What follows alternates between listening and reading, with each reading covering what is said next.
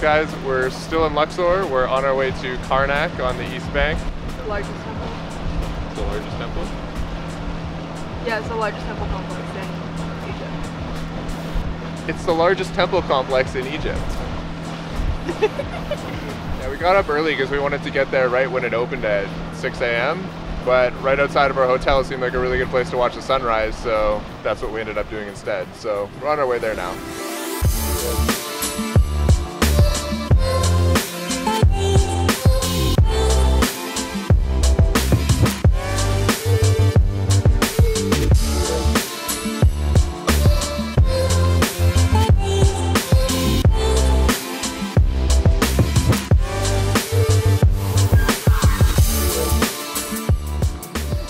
We must be here early.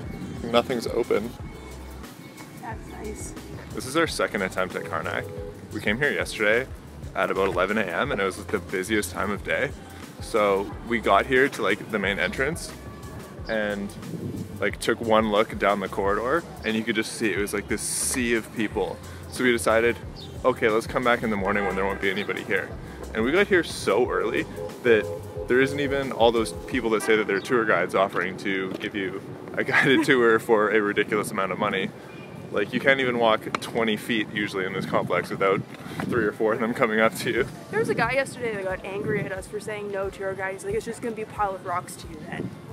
No, not really, but yeah. Okay, nice try. It looks like we might be pretty much the only people here.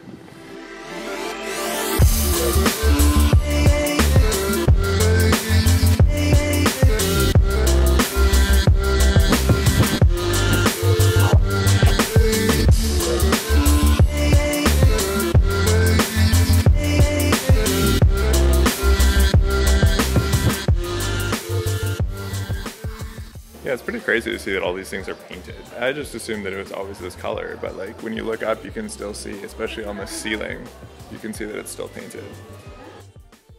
It's the next day. After Karnak yesterday, we went to Valley of the Kings, but we could not bring you guys because they have a pretty strict no photography policy, like no cameras, not even outside of the tombs. It doesn't make a lot of sense, but that's just how it is. So now we're headed to Banana Island. We're gonna get on this boat right here and head over. And Banana Island is exactly what it sounds like. That boat's called the Titanic. It's rather ominous, but at least there's no icebergs in the Nile.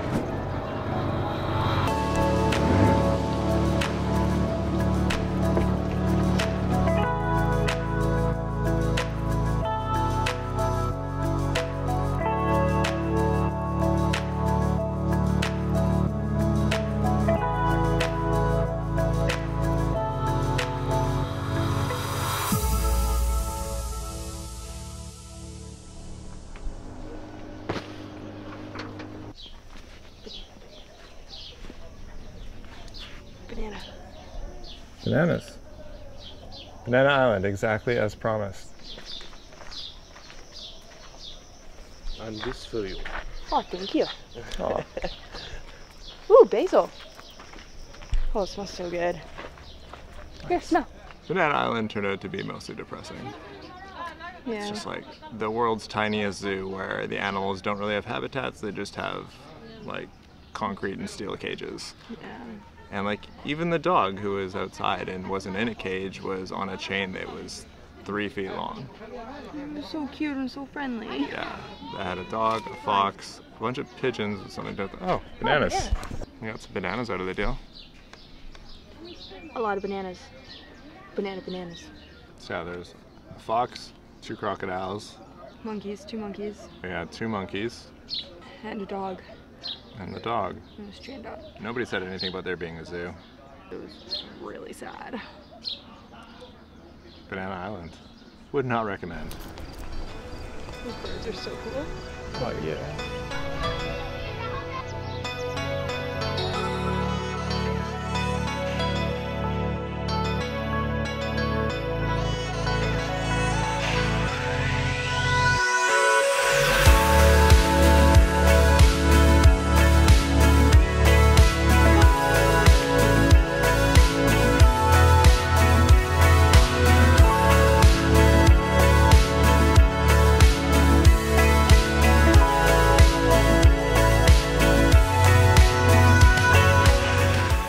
Banana Island might have been like reverse Disneyland, like the most depressing place on earth, but the sunset over top is amazing. So if you're out here, definitely take the boat ride. Just probably don't go to the islands.